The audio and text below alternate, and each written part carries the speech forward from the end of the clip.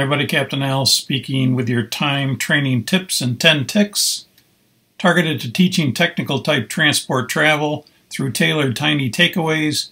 The question for today, episode 8, part 2, what FMS-CDU exercises do airline pilots need to know? Today we take a look at downtrack waypoints and intercept course from for the Boeing 747-400 and Boeing 747-8. Okay, we're in the virtual simulator to answer the question of the day. What FMS-CDU exercises do airline pilots need to know? And this is part 2. We'll be looking at downtrack waypoints. Part 1 we looked at modifying the active waypoint. Now we'll look at some downtrack waypoints. We'll look at bypassing waypoints, intercepting a leg from. We'll do this both in the PSX 747-400 and the PMDG 747-8. So we're out of Seattle, we're heading eastbound, and let's take the first case where we want to bypass waypoints. And we'll say the clearance is that after Beezer we want to go direct to Quint. So we're not modifying the active waypoint because the clearance is after Beezer. So we'll bring Quint to the scratch pad. We'll make sure the scratch pad is blank. And then we're going to bring Quint on top of, and the clearance was after Beezer. So just like it sounds is how we do it. After Beezer, direct to Quint, flight plan route. And all we're doing when we do this is we're bypassing Ellensburg, we're bypassing Zaxel to go to Quint. So by line selecting L4, that'll go to the scratch pad, and then we can line select that into L2, and that'll bypass these two waypoints of Ellensburg and Zaxel. So let's put that in now. You can see it did nothing to the active waypoint. The active waypoint is still Beezer. You can see on your ND that after Beezer we're going direct to Quint, and we're bypassing Zaxel and Ellensburg. You'll notice again that the erase prompt appears, the execute light illuminates, and the active legs page becomes modified legs page. So let's go ahead and execute that. When you do, modified becomes active, the erase prompt goes away, the execute light extinguishes, the dashed white line, which was modified, will go to a solid magenta line, and you'll notice in this case that we did bypass Ellensburg. We bypass that Zaxel to go from Beezer to Quint.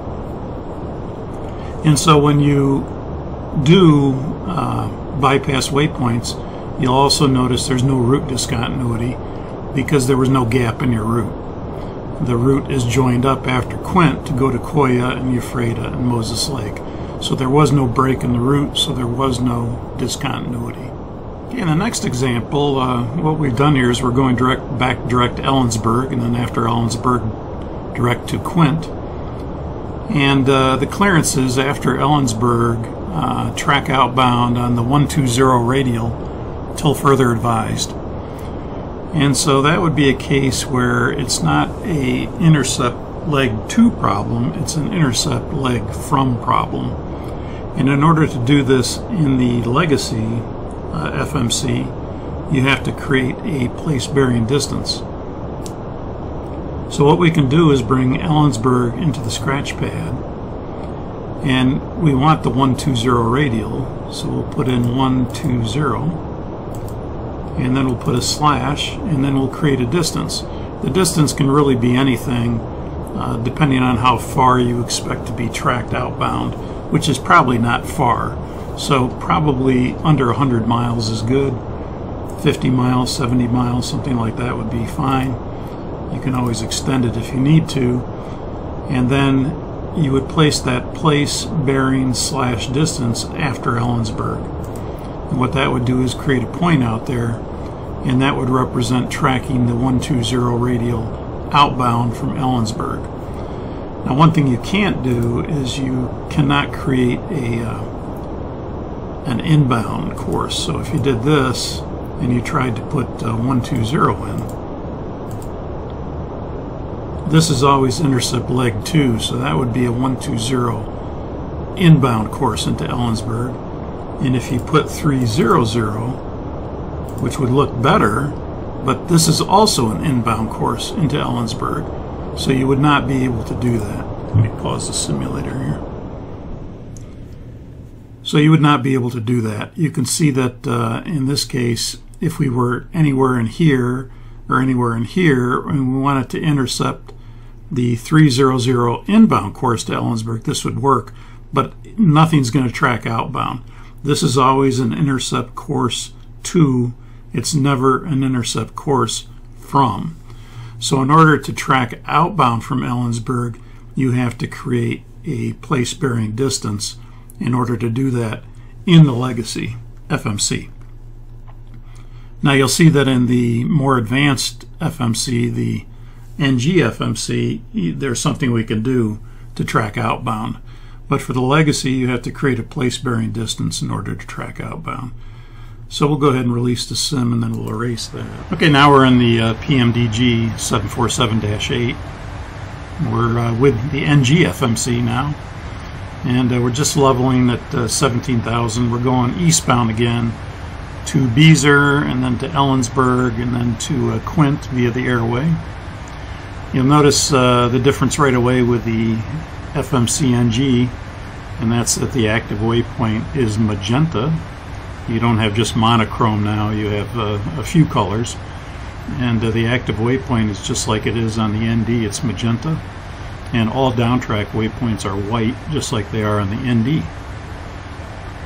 So we're going to do the same type of things we did in the PSX. We're first going to bypass waypoints. We'll do the same exercise. There's no difference in the Dash 8 versus the 747-400 PSX, the legacy FMC.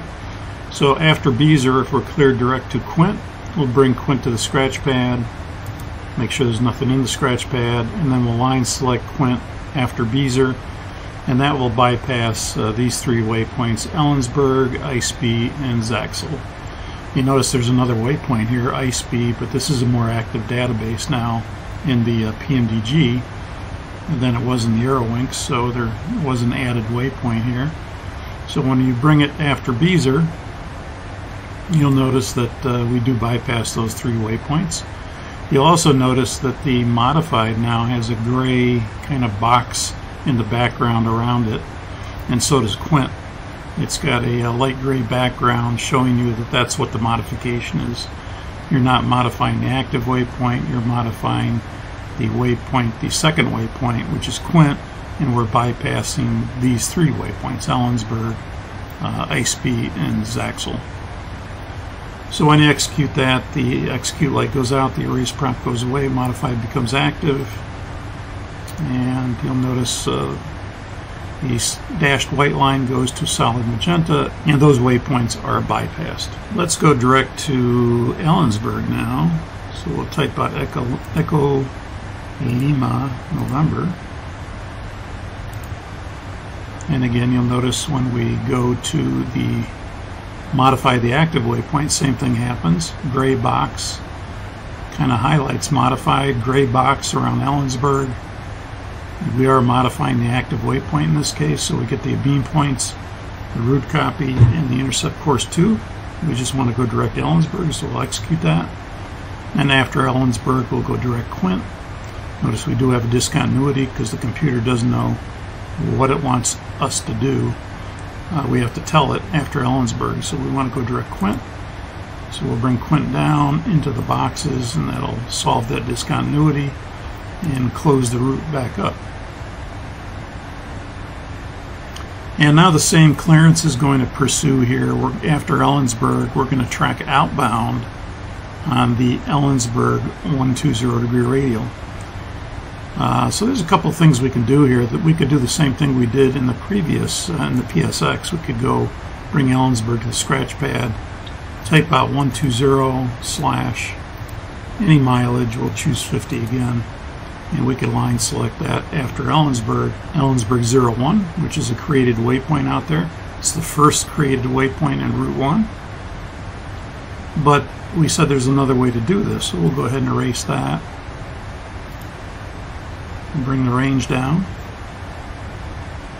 The other way we can do that is we can, again, we could either go to the VOR mode, and on the NavRad page, we could put in Ellensburg with a course.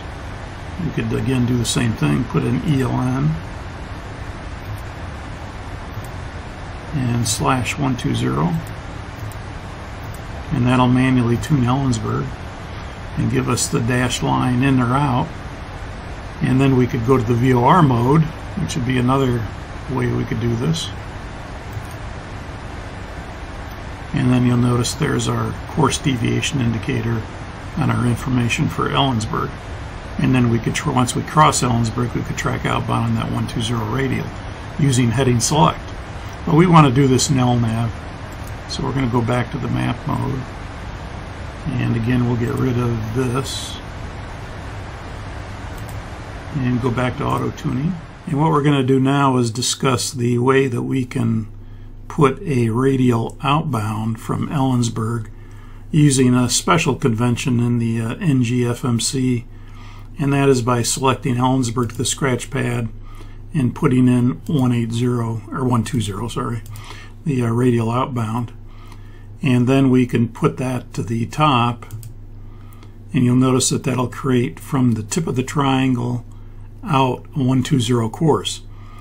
And then if we wanted to, we could just fly like that until we reach Ellensburg. When we reach Ellensburg, we could execute that, and that would go to 120. And notice before we execute it, notice that the 120 is in parentheses. Again, you have modified, you have the gray boxes in the background. But notice down here now it does say intercept course from. It doesn't say intercept course to. And you could put whatever course you want in here. If we didn't want 120, we could put 100. You know, whatever we want to put in there, we can. In this case, ATC told us it's the 120 course. We'll put back in 120. And we'll execute that. Notice the airplane is staying in LNAV. It's approaching the fix. It's not turning to this heading yet. But once it crosses Ellensburg, it's going to then intercept that course. So we'll watch it do that. It's coming up on ELN now. And it's crossed Ellensburg now, and the airplane's going to start the turn to intercept that course. This line goes out for, I'm assuming this line is also a looks like a 699 mile line as well.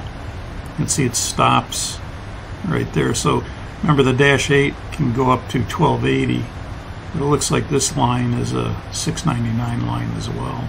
And now we'll see how well the PMDG does getting on course here.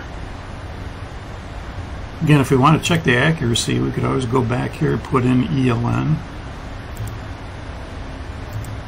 And put in that 120 radial. Just to have that as a reference. And then we could bring our VOR needle up to VOR.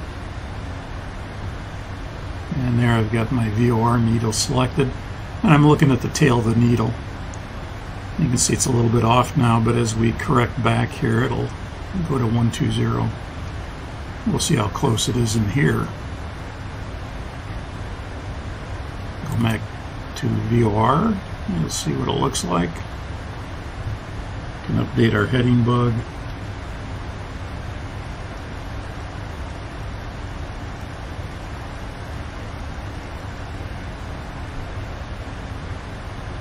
And we'll go back to map.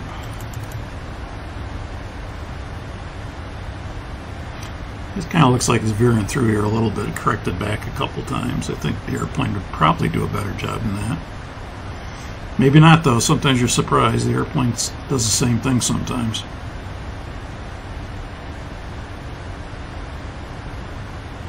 And it looks like it's starting to settle down now, but we got that 120 course that goes out until we tell it something different to do. And if we go back to VOR mode now, you can see we're pretty much on course.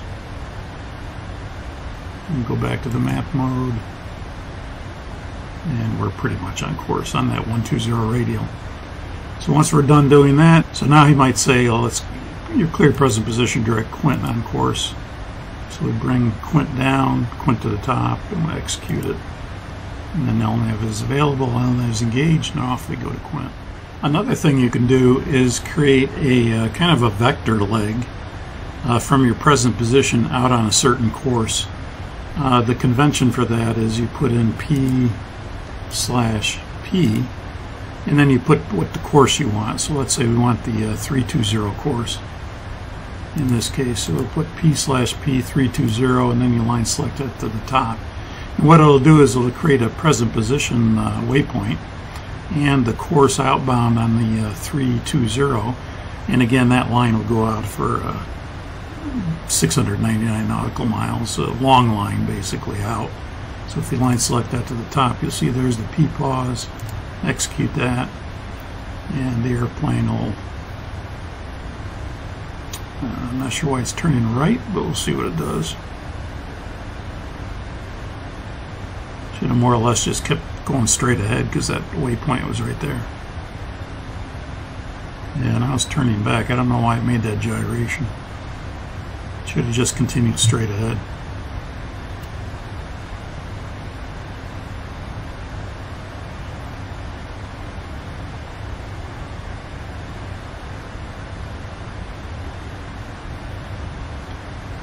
So it kind of creates this present position waypoint and then creates a vector line out on the 320 course, and that's what it's going to do, is intercept that 320 course and then go out until you tell it to do something different.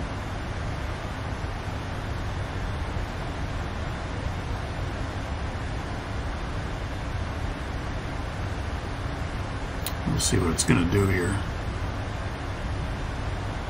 Should start turning back.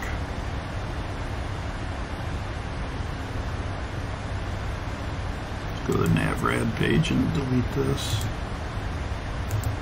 Revert it back to auto tuning. And so this is kind of like a vector line basically on a 320 course outbound. I don't know when you'd ever use this, but that's one of the conventions that you can use in the airplane. So let's say after that we go direct to Quint, or we clear direct Quint at this time. Go direct Quint, and that'll then take that line out of there. And there we go. Okay, so that'll wrap up part 2, which was looking at downtrack waypoints, bypassing waypoints, and intercepting a leg from a waypoint in both the PSX 747-400 and the PMDG 747-8, which has the NG FMC. In part 3, we'll look at airway intercepts. Thanks for watching.